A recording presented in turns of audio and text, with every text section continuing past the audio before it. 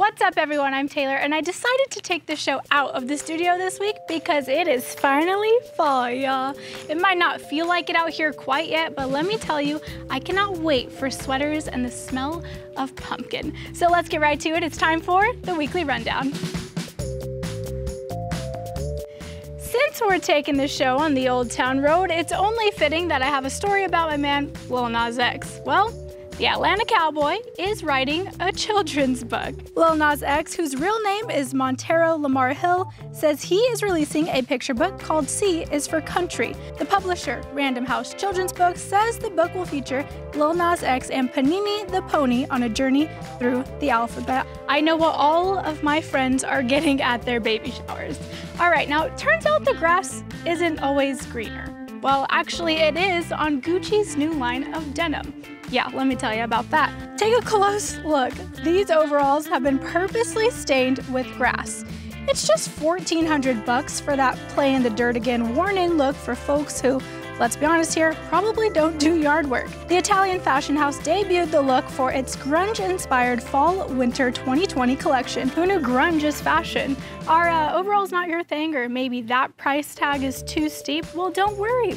There's jeans too, and those are only $1,200. Yeah, $1,200, or you could just roll around on the floor yourself, right? Okay, now since we're outside, what do you usually do when you're outside? You get in your car and you go to a drive-thru, right? I mean, come on. Well, Mandy Gaither has 6 new items coming to fast food restaurants, and let me tell you, I think I want them all. If you're already mourning the loss of the Mexican pizza, you're not alone. But fast food restaurants taketh and giveth. Taco Bell is set to debut the Chicken Chipotle Melt in November. But you don't have to wait that long for other chains. Just in time for Oktoberfest, Auntie Anne's teamed up with Samuel Adams for a new do-it-yourself pretzel kit, available exclusively on a special website the company's set up. Speaking of pretzels, Wendy's Pretzel Bacon Pub Cheeseburger is now available. You can also get it with fried chicken instead. And if you like to eat more chicken, you won't find a new foul food at Chick-fil-A. But you will find a chocolate fudge brownie, a mocha cream cold brew, and a new blend of coffee. And how about spicy chicken nuggets at McDonald's, or a customized version of the Quarter Pounder named after rapper Travis Scott? If you crave Cinnabon early, you may like its first ever frozen breakfast line, being sold at some major grocers. The selection has 6 new sweet and salty items, including a Cinnabiscuit chicken sandwich. I think I'm all for that Wendy's Pretzel Bacon Pub Cheeseburger. Oh my gosh. Okay, now this is a story that will make any pet lover cringe. A new survey shows 40% of pet owners would give up their dog for a month rather than ditch their phone. Oh my gosh, how mean. Doug, if you're watching this, I wouldn't do that to you. The point of the survey was to see what sacrifices Americans were willing to make in order to keep using their devices. But wait, get this one, dogs actually were more successful than relationships. 44% of the people surveyed said they'd go without seeing their partners for a month if they could keep their cell phones. A couple of best friends in Arizona are getting a lot of attention online. Now the two are very different, but that doesn't bother them at all. Meet Duke the Calf, that's the handsome fella in the hat, and his BFF, Rex the Chicken. Since they met, they've been inseparable. They live at Amy's Farm Animal Sanctuary southeast of Phoenix. It's a place for animals with special needs. Duke was born without bones in his legs and also has dwarfism. Rex was brought here by a neighbor who was worried the other chickens were going to hurt him. The video of the unlikely friends has gone viral, and you can see why. If you're like me, then you hate snakes, like hate. Well, you know exactly where I'm going with this, a story about snakes. A slithery little thing found its way to reproduction at a St. Louis zoo. The zoo's ball python is the oldest snake on record that's known to be living in a zoo. But this 50-year-old python shocked zookeepers by laying eggs because, get this, she hasn't been near a male snake in 15 years. Interesting. Well, not really. Apparently, ball pythons have been known to delay fertilization or reproduce entirely by themselves without a mate. Zookeepers are on the case. They plan to do genetic testing to find out how this mom-to-be came to be. Speaking of unexpected surprises from the very well-seasoned, watch an Illinois man celebrate his 100th birthday by breaking a Wet n Wild record. Bill Lambert became the world's oldest scuba diver by taking the plunge in Pearl Lake, and the feat is actually an old hat for old Bill. He's broken the record 3 years in a row. He says his goal is to stay in shape and break it again at 101. Smells like death. We're gonna puke and die. Okay, believe it or not, that person is talking about a flower. A very large flower is causing quite a stink in Roseville, and it's also gaining a lot of attention. The 7-foot corpse flower smells like the odor of garbage and rotting flesh. Mmm, yummy. The flower gets its name because it gives off different sulfur compounds. Science teacher CJ Addington is the flower's caretaker at Roseville High School, the only high school in the world, he says, that has been able to bloom a corpse flower. The teacher says the foul flower is right at home in a year that, well, frankly stinks. You know what other flowers really smell? Roses. I hope you know where I'm going with this. Roses really smell like poo. Okay, speaking of that, listen to this. Poop so bad. So an Oklahoma woman was getting pulled over for not wearing her seatbelt, but when the officer ran her information, turned out she had a warrant for her arrest. To try to get out of the situation, she claimed it was her birthday, said she just lost her license, and she had to go to the bathroom. Poop so bad. Where do you think I was going? Hey, man. Huh? It's a birthday. Calm down. If they don't end up extraditing you for the warrants, I'm just gonna cite and release you. You just need to call you a ride. Are you serious? Nobody's gonna come get me right now to poop. We need you to just let me go. After that didn't work, she peeled out and led officers on a high-speed pursuit and eventually was arrested. Clearly not the smartest little lady. But on the other hand, this next man I'm introducing you to is a genius, and he's clearly very deserving. Nick Luke is from Irvine and was laid off after 15 years at his job due to the pandemic, so he turned to food delivery to make ends meet for his family. But he's making the most of what's been thrown to him. With each delivery, he includes a personal message, one he hopes will land him a full-time job. I've printed up my resume to this point, and I've included a small little letter. It basically just reads, my name, I'm an IT professional, I was impacted by the pandemic, and really looking for employment opportunities. Well, after one delivery, 20-year-old Taylor Lewis thought that he was just as smart as I think he is, so she decided to post his resume and story on social media, and it got plenty of bites. There's been a lot of people giving advice on where to look for the IT kind of job that he was looking for. Lewis says he hopes a future employer will appreciate his thinking outside of the box, and he's grateful for Lewis who thought to help. The 5 minutes she took to do something on my behalf has yielded a lot more than I could say in as many months. And I'm just glad that I could help them just get the word out there. People helping people, I love that.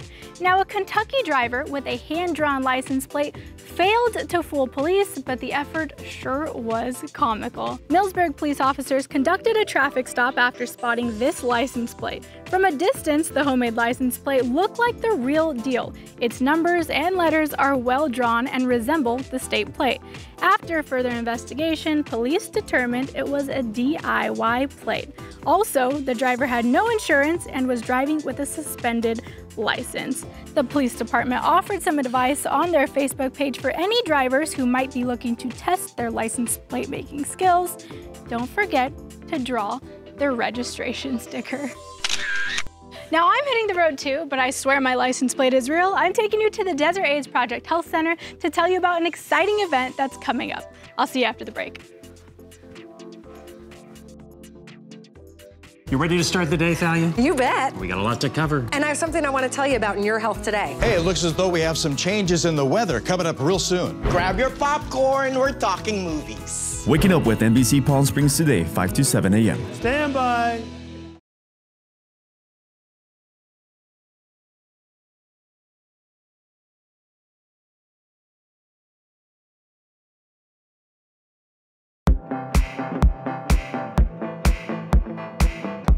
Welcome back to the weekly rundown. I'm at the Desert AIDS Project Health Center where I'm about to go talk to Stephen Hankey about some really cool things happening here and an upcoming event. Let's go.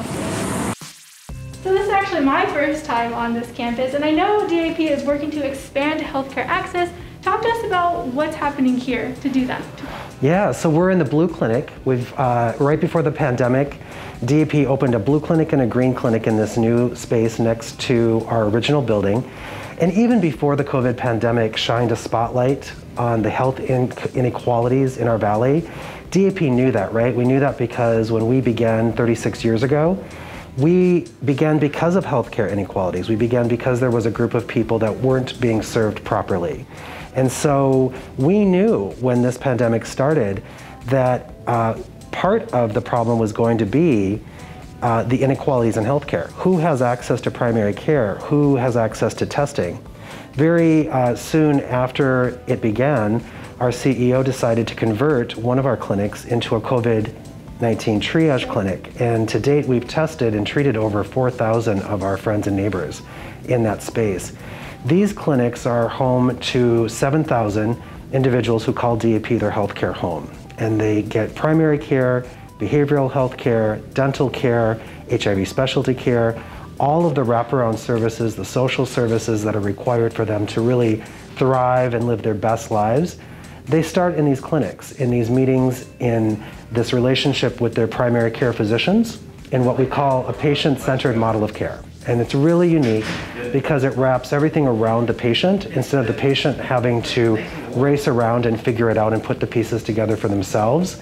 Their care team at DAP actually does that for them. They assess what they need and then they put together the plan, whether that's getting them connected to a behavioral health care professional or a social service or housing assistance, whatever it is they need to make sure they stay connected to care and can thrive. And one thing that DAP has been doing for several years now is a very special walk. Yes. And that is coming up very soon here in October. Talk to everyone, that's the 23rd and 24th of October. Talk to everyone about what we can see on those days, what's happening. We're going virtual in these times. Yep. So we're going virtual, but in many ways, the walk's always been virtual because we've always walked for a goal that we couldn't see. We didn't know what the solution was going to be. We just knew we had to come together and respond to a crisis. And this year's no different, right? We're walking for three main reasons. We're walking to end the HIV epidemic, as we always do, and of course remember those we've lost. But we're also walking to expand healthcare access, because again, we want to be part of the solution for the social and racial inequalities that COVID has shined a spotlight on. And then finally, we're walking to continue to respond to the COVID-19 pandemic. You know, our triage clinic remains open for testing. It will be a space that continues to see patients. We get almost 400 calls a day with the community asking questions, they have concerns, they need information. And so whether it's putting all of our resources online for the community, getting HIV tests mailed to someone's home if they can't come in, launching virtual health care as we did at the beginning of the pandemic to make sure that people stayed connected to care regardless of geography, regardless of their ability to come in person. All of the many ways that DAP has responded to each of those three sort of core reasons we're walking, that's what the walk's about this year. We're coming together as a community, we're going to spread hope, we're going to give hope to the patients and the individuals who call DAP their healthcare home, as we do every single year. We're just going to be doing it with our smaller groups of friends instead of a large group. So how can people get involved in the walk this year? Yeah, so it's really easy. You just go to desertaidsproject.org and you register to walk, share it with your friends, share it on social media. Stay connected with us on social media, at our Facebook page, DAP Community Action. We'll get you connected to all of the sort of coaching emails that you need to keep you inspired and help you kind of spread the word to your friends and family as you're fundraising. Yes, and Stephen and I are actually going to do the walk next week and show you there are some really cool stops along the way. You'll see maps when you sign up and you'll get a full thing. We're going to show you those walks, some really cool Instagram-worthy spots, right, Stephen? We're going to do that, and we're going to wear our masks, right? Yes. The official Desert AIDS Walk Watts. When you register, you get a mask to wear so that you can spread hope across the valley. So catch us next week with our masks, taking the walk. We're going to show you really cool places. We'll be right back.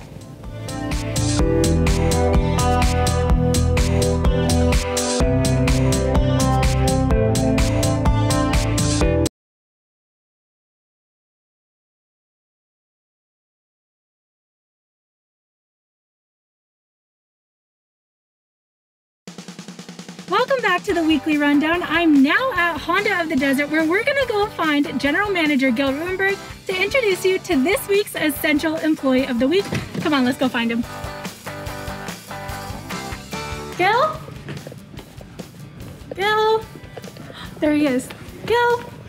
Gil! Taylor, tell everyone who this week's Essential Employee of the Week is. Oh, she's awesome. This week, all the way from the Olive Crest, meet Joanna. We are here at Olive Crest in Palm Desert, about to surprise Joanna Ramirez. She has no idea we're here. Come on, let's go. Okay, Joanna Ramirez.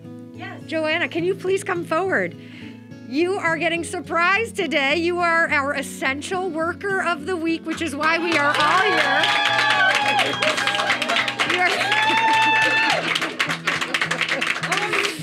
Yes! I was here for an interview for something else. You are getting $1,000 from Honda and Toyota of the Desert.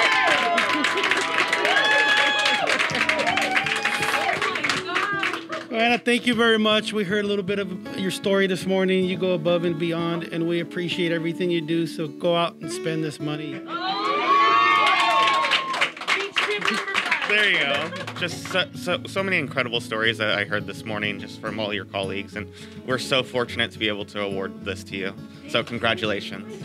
Now, we understand that you go into the homes of families, especially during COVID, which is why we're here today, to tell you that everyone here appreciates all your efforts, and you mean so much to not only your work community, but to the whole Coachella Valley. Wow, thank you so very much. I'm so appreciative. I love you all. Thank you. I can't do anything I do without the support of all my people here, so thank you so very much. And we are so excited for you, Johanna. I know you thought you were coming here to tell stories about your work, but the story's about you. We're celebrating you and the amazing work that you've done, especially during these past few months with our families in COVID. Nothing has stopped you to going out into the homes and supporting them through grief, through loss, through resources. So, $1,000, you have any plans? Vegas. Taylor, wasn't Joanna just awesome? So awesome. Big shout out to both Joanna and Olive Crest. I can't wait to meet next week's Essential Employee. Me either. All right, Gil, I'll see you next week. I'll see you next week. Wait, come back. What about my quote of the week? Oh, how could I forget? What's your quote of the week, Gil? This week's quote is, don't forget to smile while you still got all your teeth. We'll be right back. You ready to start the day, Thalia? You bet. We got a lot to cover. And I have something I want to tell you about in your health today. Hey, it looks as though we have some changes in the weather coming up real soon. Grab your popcorn, we're talking movies. Waking up with NBC Palm Springs today, 5 to 7 a.m. Stand by.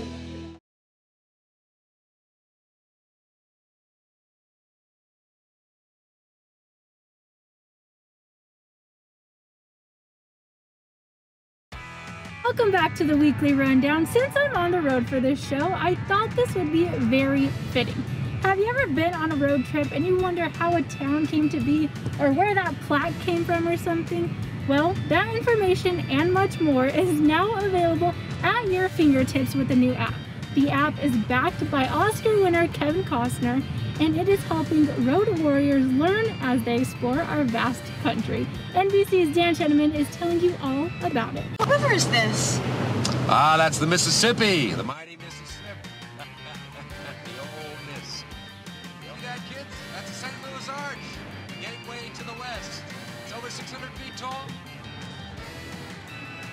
What's that? It's a new app I downloaded.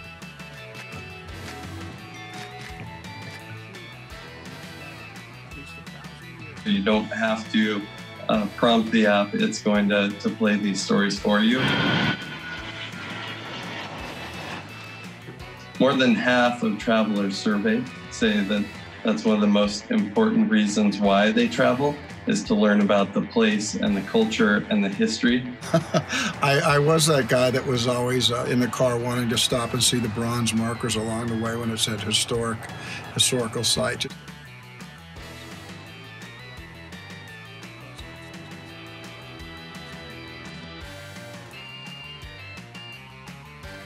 We have an opportunity to preserve kind of, our history and do it while people are driving.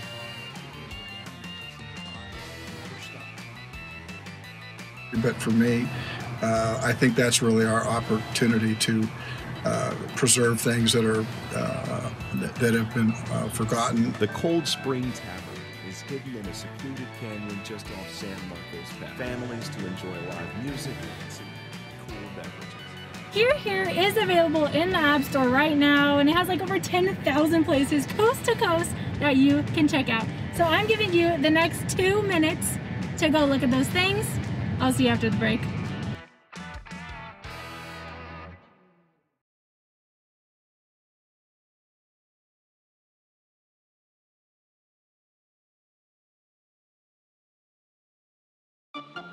Welcome back to the weekly rundown. As you've been seeing the whole show, I've been on the road to celebrate that fall is finally here. With fall comes all those pumpkin things, pumpkin pies, pumpkin candles, and pumpkin spice lattes. Now I'm showing you how you can still have your favorite fall drinks, but while watching your waistline. You can still get your fall favorite fix without all the sweeteners and calories by simply switching it up. First up, the pumpkin spice latte. You can replace this by making your own pumpkin spice smoothie by using a little bit of pumpkin puree and pumpkin spice. Add that with your protein powder and some almond milk and you've got a delicious replacement. Next up, the chai tea latte. Instead of having that, which can run you almost 300 calories, you can do this for under 30 calories by simply adding a dash of cinnamon with hot water, a black tea bag, and some almond milk. And you can't have fall without apple cider, but it can be loaded with sugar. Instead, do half apple cider and half water, or make your own apple cider tea with a simple apple cider tea bag, and then slice your own apple slices, put it in, and steep. Finally, you can still have hot chocolate on those cool nights. Get this replacement for only 50 calories. You can use some cocoa powder, which is unsweetened chocolate, dump that into a little cup, and then add in a little bit of almond milk, skim milk, or even just water. Cutting down on sugar and calories without cutting out your favorites.